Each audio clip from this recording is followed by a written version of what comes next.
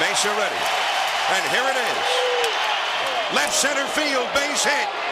This ball game is tied up. Unbelievable. Big time players show up at big times, and of course that was a big time with 2 outs.